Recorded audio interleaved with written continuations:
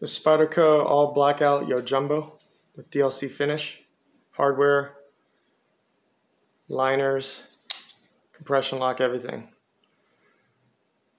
Just like the new Para 3, Paramilitary 2, they're all going to be coming with the blacked out liners and the compression lock. So I said I didn't really care much about it until I got that last Para 3, the crew wear knife center version. I really like it, but this is what people were asking for. Spyderco always delivers. It is skeletonized inside there. It's a big knife. I couldn't get my printer to print out. I printed out one page and then it stopped, so I don't know what's going on with my phone. But it's a big knife. It's almost 9.5 inches. It's almost got a 4-inch, cutting edge on it. There's no choil, which is awesome. So they've dropped. They're $199.50. They are at, this is National Knives. They were in stock. There's a bunch of places. Knife Center. I think Blade HQ's already sold out. So I don't know if you could see the texture on the G10 is a lot more coarse, almost like cold steel. Now this is the standard YoJumbo. You can see the size difference of it. I was explaining I've been carrying this now. It's been a user, and it is kind of weird for my hand. It's kind of small in this dimension for me. It just feels weird when I'm handling it because my hands are so long. It's usable, but I bought this to be a user, and I'm thinking I'm going to like it a lot more just because how big the handle is. It just, everything about it, just feels better so far. I'm going to put a deep carry clip on there. And I wanted to show on my little scale here was going freaky, I think, because it was on this pad. It was giving false weights. So it's actually not bad. It says advertised 5.10. Obviously the Native Chief is pretty lightweight. It's 3.95. And then the Manix 2 XL, this is with the Flytanium carbon scales. I don't know if that takes much off of it. Is in that 4.95. So it's in that range, 510. To obviously the Native Chief is quite a bit lighter in ounce, but for that big knife.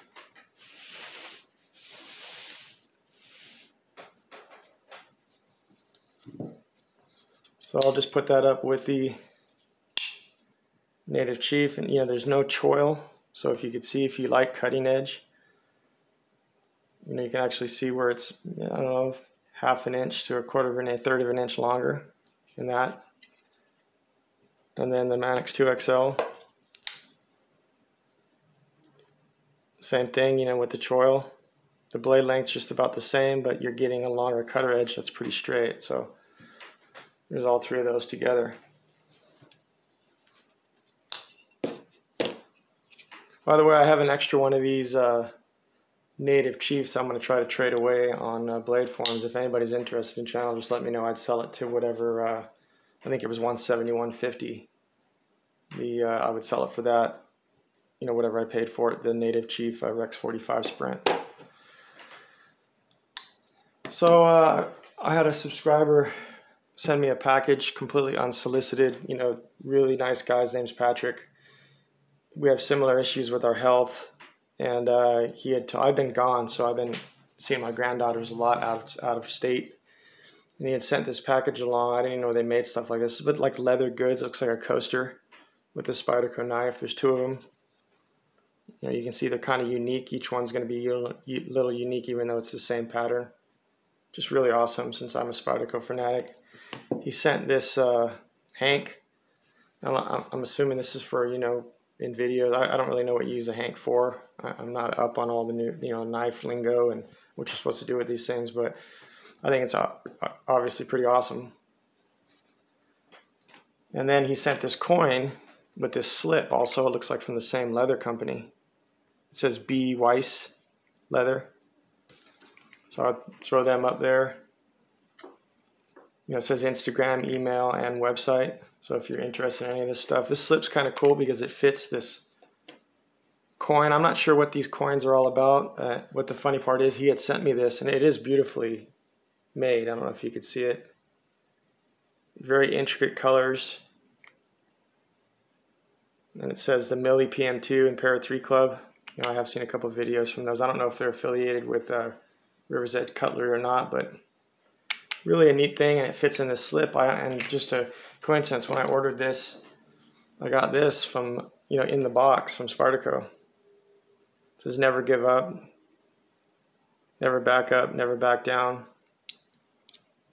Support our military and law enforcement. Kind of a cool little thing. It came in this little package.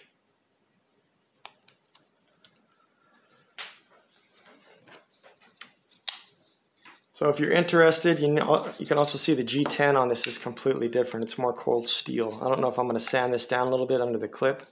Try it out first, see how it goes in and out of the pocket. But there's a pretty good difference in how coarse, I don't know if you can see that in the camera, this G10 is. And I'm assuming since it's, you know, mainly a self-defense knife, that's why they're doing that. You know, Michael Janich's design. You can see it's almost just a carbon copy, except it's just been scaled up. These are really good EDC knives. I mean, better than I thought they were going to be. These things are just slicing fools. It does have a very strong detent. This one did too, which I loosened up a little bit, but the blade still can't be shaken out. This one I can shake out if I was doing it before on the camera. It's just hard at this angle. I mean, the detent's really good, but if you have a weak finger, you know, you're going to have a hard time flicking it out if that's your thing. It's not designed for that. It rolls out perfect. But because it's such a big blade, it does have a pretty stiff detent on it for flicking if your finger's not that strong. I think I even did it left-handed. Yeah, it came out. It's just hard to do on camera because the knife's so big. So the YoJumbo all blacked out version, it is available now. It is a great EDC knife, and if you're into the martial arts and all that, you know, I'm sure you can use it for self-defense also. I'm just very impressed with the cutting edge of the YoJumbo, and that's why I bought this. This knife just is a beast in cutting task.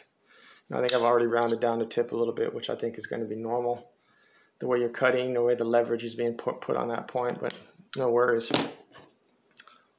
So the Spyderco YoJumbo all blacked out, DLC, available now. Hope everybody's well.